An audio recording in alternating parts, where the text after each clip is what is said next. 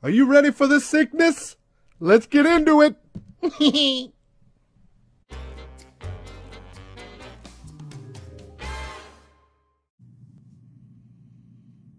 Hey guys, welcome back to Economics and Comics. This is going to be part 2 of the process.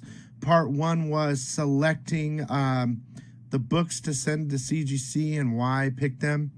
And this one is going to be about the humidity chamber, pressing, and pressing results from part 1. So at the end of the video, I will put part 1. There will be a playlist called The Process with all 4 videos in it.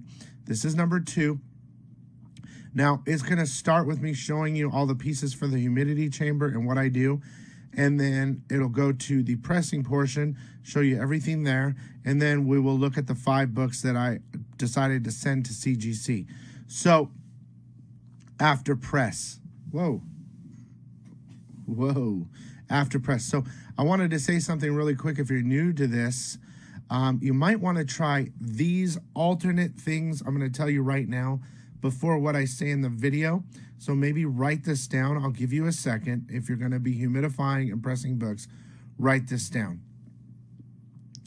Really quick, if you're going to use boiling water in a humidity chamber and you're new to it, I would say don't do it longer, anywhere from 2 to 4 hours in the humidity chamber.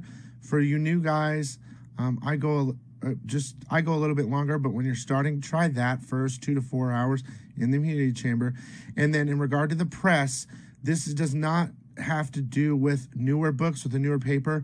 It's more like some older paper, the books that I've picked for my pressing, stuff like that. I would say to start off, to be safe, I would press at 150 degrees for 15 minutes aside, and then turn the press off and leave it in there for 24 hours cold. But I will say some different times and stuff like that along in this video. They're a little bit longer, but I think if you're beginning, you should maybe try what I just said. So I hope you wrote it down. Let's get right into the video. I hope you guys appreciate this process video. We're going to take you all the way. Picks for CGC, how to press and humidify. I'm going to do a video on how to submit to CGC, and then the last video will be the unboxing to see what we got. So thanks a lot for tuning in, guys. Hit that sub button, hit that like button, give me a comment, and we'll see you later. Okay, as discussed, the first step is the humidity chamber. Now, a lot of people do a lot of different things. I like to do the humidity chamber process before I go to bed. So when I wake up, I can pull it out. That's what she said. But the thing is, there's all different people use different times. I just kind of wing it. Depending on the book, might be less time. I don't know. But the point is to humidify the book because it's dry. You humidify it. It loosens it, and then you press it with heat. And then you cold press it, and it just kind of solidifies it all back together. That's my idea on it. So what I've got here is a tub you can get anywhere. Okay. I have like a grill piece. I bought this extendable grill piece at like Home Depot. I think I got the tub at Home Depot. You can get white rags at Home Depot. I have 4. You only need 2, but I'm going to show you why I have 4. You need the magazine backers, boards, a bowl. This is how I do it. A bowl, distilled water, and then I have this stupid little thing I put in here. So basically what I will do is I'll put this thing in here like this, okay? It's just something to hold. Some people use cups, stuff like that, to hold the tray. And then I'm going to take this. This is going to be full of distilled water, and I'm going to put it right here, okay? So I will get a pot of boiling, and I don't know if people do this, this is what I do, a pot of boiling distilled water. I'll put the water in a pot, I'll boil it, and when it's boiling, I'll transfer it into here, okay? Into my pot, or bowl. Then I'll set it in here. Be careful when you do that because this shit's hot, okay? Then you take this is heavy, and you put it on top. See, that's why I have that thing, to have it balanced, okay? Now, you take the towel. This is just the humidity process, guys. And you put it down, clean, nice towel. You put it down. I'm putting 2 towels because I'm going to put 2 books in here at one time because I have 2 presses. If you only have 1 press, only put 1 book at a time, okay? So you get that all ready, nice in there, towels, okay? Okay, then, now remember, the water will be boiling, okay? Have it all prepped on the tray. Then you get the backer boards for the magazine size. I like to use the, not this, you know, there's got that smooth side. I like to do the kind of tougher side on the bottom. There, point it up. Okay. Let me pause really fast. Now I've placed both books on the backer boards, magazine, right? Scoot them over a little bit. Scoot this one over a little bit. Then you get the backer boards again. The gritty side I'm putting down. I don't know why, but I cover it. See? You covered it. So you have one on the bottom and one on the top. That's what she said. You cover it, right? Then you get your other 2 towels, or 1 towel, because if you only have 1 press, again, you're doing it once. And you put the towel over that, right? There's 1 towel over a little sandwich. And then you put the other one. Okay, the reason you put it on the bottom and top like that is because when I put the lid on and it's boiling water in there or whatever, it's instantly going to humidify the chamber. And what happens is, you can put a little weight on top, not too much, but once you seal it, you're going to see the humidity already building on it. And it usually comes in the center and drips sometimes. So if it drips, the water drips, you want it to get on the towel, and you have that multiple layers. So that's how you put it in the humidity chamber. I'll show you really quick with the hot water to show you how it changes. And again, let's say I do it at midnight. I wake up in the morning, let's say it's 8 to 10 o'clock, 8 to 10 hours, and then I pull it out and I go directly to press. So I'll put some boiling water in here so you can see what happens. And that is the humidity chamber. Okay, you guys, I have the boiling hot water in there. You really can't see the steam. Yeah, you can see it maybe. So let me stop. I'm gonna put this. It's already on top of the holder above everything. Okay, hang on. Okay, it's on top. I'm gonna put the lid on it. Make sure it snaps. I'll fix it in a minute. But you will start to see it steam up.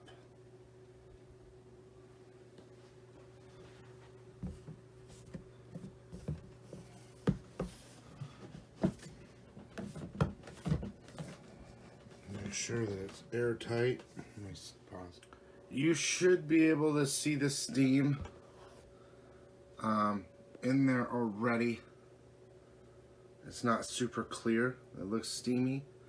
It's going to continue to steam up and humidify inside. See how it's there's the water, there's the little holder. I've got it on top. I've got everything sandwiched, sealed. I'm going to put just a little bit of weight on the lid, not much, and I'm going to leave it overnight. Okay. And when I pull the books out, they're going to be damp, not damp, but you'll be able to tell a difference on your books. The next part will be the press video. Okay, guys? Okay, I'm going to show you the pieces, at least how I press. Everything that's needed. You need a heat press. Now, if you guys decide to start pressing books, I would really appreciate it if you went to eBay through my link in my description. In the description below with all the different links, You can follow an eBay link, it'll take you to eBay. You can search all these different things like I was talking to you about and purchase it that way, and I'll get like a couple percent from the seller fee or something like that. That would be sick. But this is the press that I bought. Some people get a steel frame on the bottom. I just kept it as is. I'm going to show you what I do. On eBay, it's the one with like the Wolverine picture, but you can see right here, it's going to look like that, okay? It's about 150 bucks, I think. So you need the press. You need more magazine boards, okay?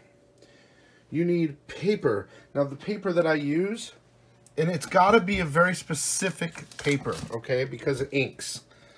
So I use this. It might not be easy to find, but HP Bright White Ink Jet. You have to get Ink Jet, okay? And that's the first important part. Second important part is I think the 165 whiteness, like a super bright white Ink Jet paper, okay? That's all I'm going to say there. And then I use this from Costco. It's parchment paper, Kirkland parchment paper, non-stick paper. It's like cookie paper. It's also cooking paper. It's also known as silicone release paper. Do not get the one that is wax paper, okay? And so I cut these little pieces out of that, okay? So I'm going to show you how the times and how to stack it really fast in the press with all these pieces on just another book, okay? Something totally different. And I'll tell you how to do the press, and then at the end of this video, I'm just going to show all my 5 books that I picked pressed with the grades, okay? And that will be the end of this video. So let me get to the stack. Okay, the first part of the stack is this. You got to be real careful when that thing's on, okay?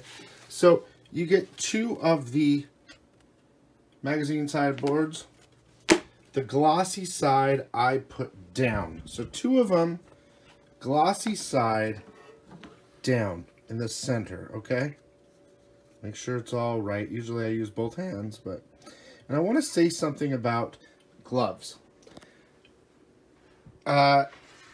You know, I think that if you wash your hands and you're clean constantly, I'm constantly washing my hands, there's no problems here.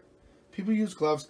I like to have my bare hand because it's with gloves on, I have a hard time sometimes, okay? So the 2 magazine boards down, the glossy side down, okay? Okay, now the next thing would be one of these parchment papers, okay? You want to put that in there.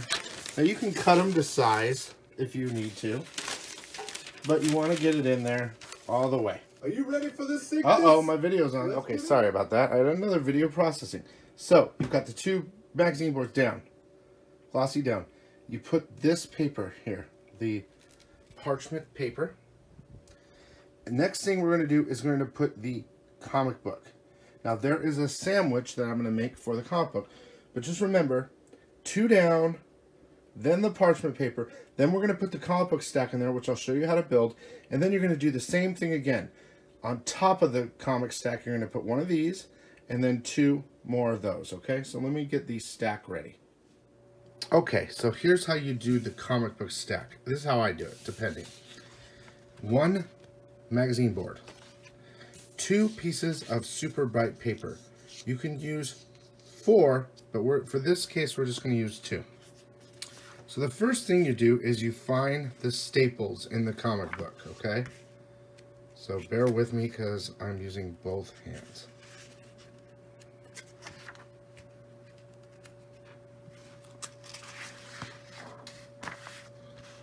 Okay, where are the staples? I should have just stopped. Okay, so we find the staples. We're almost there. Where are you, Mr. Staple? Okay, so there they are, okay? This isn't exactly a good book to show, but just imagine the staples are there. There's a staple. This one's weird. So you get the magazine board, okay? The magazine board. And you put it in See how I'm doing it like this? But you want to put it so that it goes right to the staple, but not on top of the staple. Okay? So right up to it, but not on top. On both ends, and then you close it. Okay? So it should look a little bit like that. That's so when it presses, the staples don't, there's a space for the staples, so they don't damage the book. Then on the first page, you put one of your bright papers all the way in. So you go, oh guys, I'm sorry, but whatever. This is what it is. You put one of them all the way in. Okay, so all the way. Where there's no space. Okay? And then you close it. All the way in. Alright? You might have to rearrange a little bit. Then you go to the back. Look, this is all messed up. I won't be pressing this book, but I'm just showing you. You get your other paper and you put it all the way in. Now, I think there's a million different ways to do this, but I'm just showing you what I do. Okay?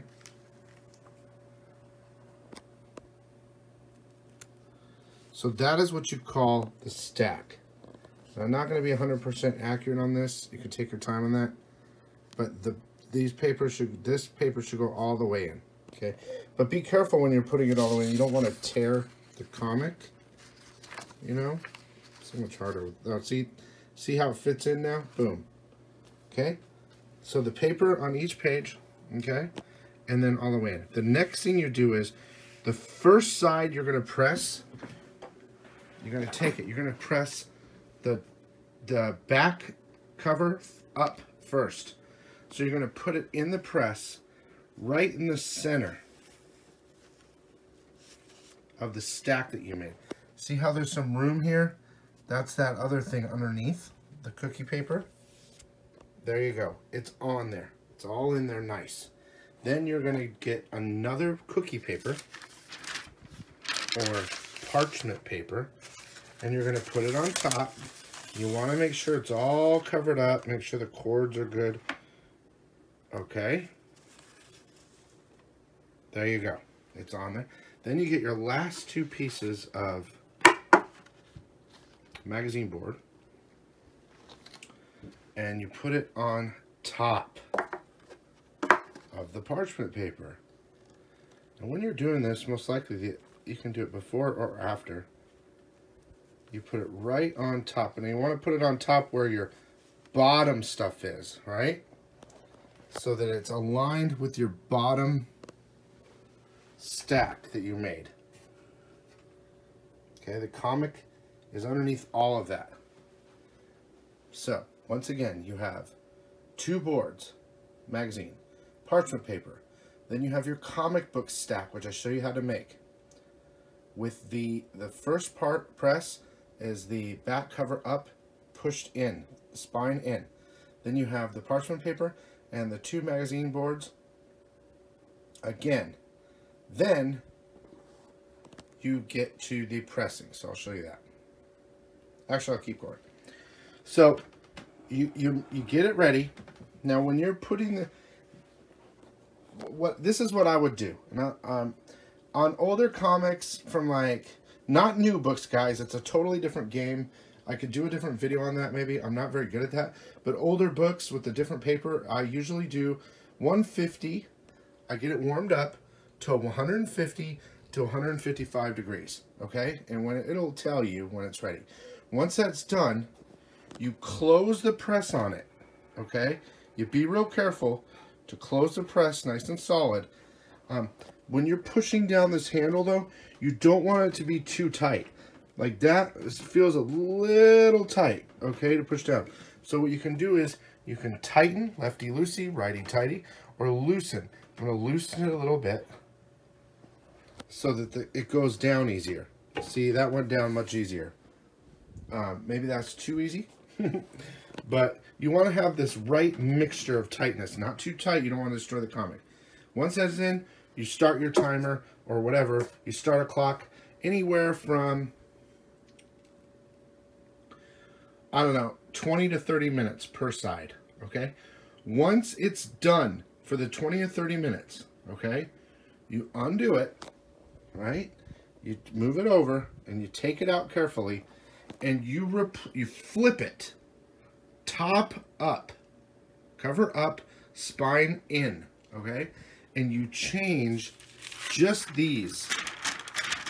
Sometimes I say to change inside paper too. You can if you want, but for one book, all I do is I change the parchment paper. Everything stays the same except I replace the parchment paper because it will be indented. And then you repeat the process on the top for 20 to 30 minutes. When it's done, you turn the press off, okay? And you unplug the press and you leave it in the press for at least 24 hours. It's called a cold press, okay? That's where you get your best results. The longer you leave it in the press, the better. Sometimes I've left it in the press for 48 hours. But that is the process, okay?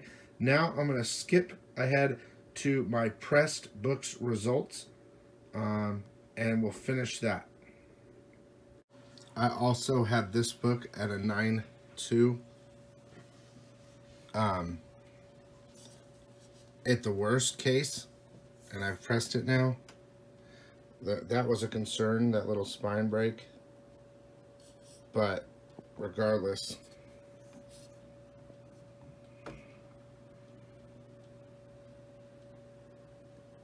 that looks so nice. So my goal was to give it the estimated grade before I pressed it, right? And then press it and hope for better. I was okay with getting it, but I mean, this could be a 9.4. I don't know, with that color break, I don't know. But it's at least a 9.2. There's no doubt. So my goal is to get higher grades on every book that I'm showing you after a press 2. But I was okay with those initial grades from the first video. You guys check out the first video. I'll link it at the end of this video. Let's look at the next books. Okay, here's some pressing results for you. I initially pegged this as a 9.2, hoping for better. I've pressed it now. This is one of the submissions. It's looking pretty nice, guys. If there was any waviness, I can't remember. I know that there was, now we're looking really close. I know there was some color break here, but it looks like I've helped out the staple issue a little bit.